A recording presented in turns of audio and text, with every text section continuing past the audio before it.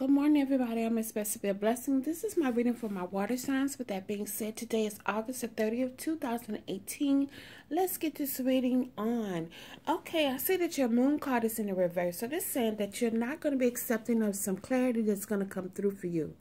Some things were hidden and they're going to come out for you, and you're not going to be accepting of that, is what I'm seeing. All right, water signs. Some of you feel like you take 20 steps ahead and 19 steps back. You know what I'm saying? It's like, shit, every time I take a few steps ahead, I go a few steps back. You don't know what to do about that situation. The magician is saying you can manifest whatever you want into your life because you have all the tools you need. Definitely you have some love that's coming into your life, but yes, somebody's bounding in their mind in regard to the situation. You have all these thoughts going on in your mind, but you need to speak your fucking truth like the Queen of Swords. Get that shit off your mind. You know how people, that old saying, you say, shit, you got it on your fucking mind? Shit, yeah, you say, yeah, I got it on my fucking mind. Just say what you gotta say. Open your fucking mouth. Let it come up through your throat. Speak that shit out your mouth. You'll be good.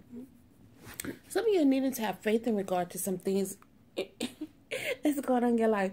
Please have faith. Just know that if things are not going correct right now, life goes in circles. So you be up, you be down. You be up, you be down. But it's all about life lessons is basically what it is. The High Priestess is so saying, following your intuition in regard to things that are going on in your life, it will never lead you astray.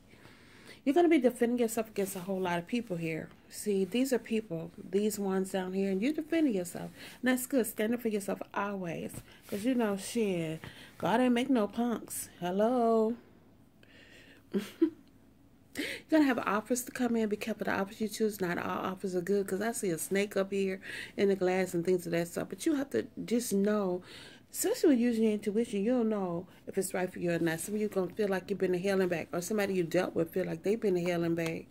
But shit, that's an ending here, but a new beginning is going to start because somebody was fucking playing games and wanted to juggle too and thought they can get over on you. And that's why you probably need to speak your truth in regard to this. That's why somebody could be bound in their mind in regard to a lover's relation. Hello, somebody. I could read these motherfuckers up, down, all around in a circle, and it still comes out. I know I'm a good fucking tarot card reader. Y'all don't have no other choice but to love me.